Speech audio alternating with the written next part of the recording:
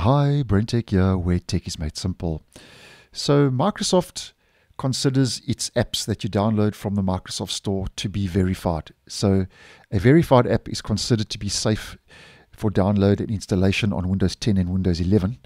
But as many of you may well know, you are quite limited then to the choice of apps you can download and install, and you can't download apps from third-party sources. So just a quick video to show you how you can turn off the Microsoft verified apps in both Windows 10 and Windows 11, in case you're unaware, to be able to download a wider range of apps from third-party sources and third-party websites. Now, it's a very similar process in both operating systems. So at first we head to our Start settings, and then we navigate to Apps.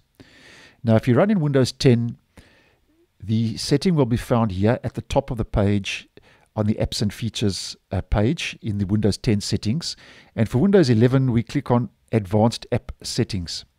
And this is the setting we are looking for. Choose where to get apps.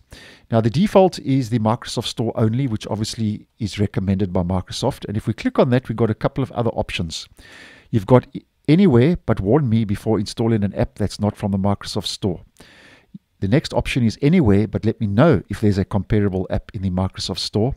And then if you click on Anywhere, obviously now that enables you to download apps, as the name implies, from anywhere. So you can download a wider range of apps from a wider range of third-party websites and third-party sources. Now, obviously, it goes without saying that if you select Anywhere, you need to practice a little bit more caution.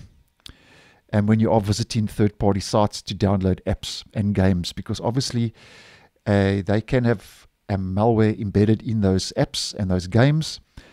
And obviously you need to practice a little bit more caution now if you have this setting enabled. But if your browser is up to date and your antivirus is up to date and you practice good computing habits, I don't think you'd have a problem with this, because I actually keep mine on Anywhere on both Windows 10 and Windows 11, and I have had no problems to date.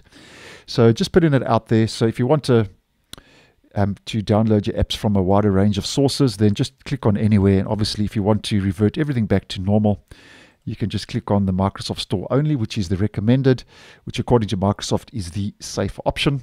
So that's just a quick video to show you how you can turn off your Microsoft verified apps if you are running Windows 10 and Windows 11. So thanks for watching, and I'll see you in the next one.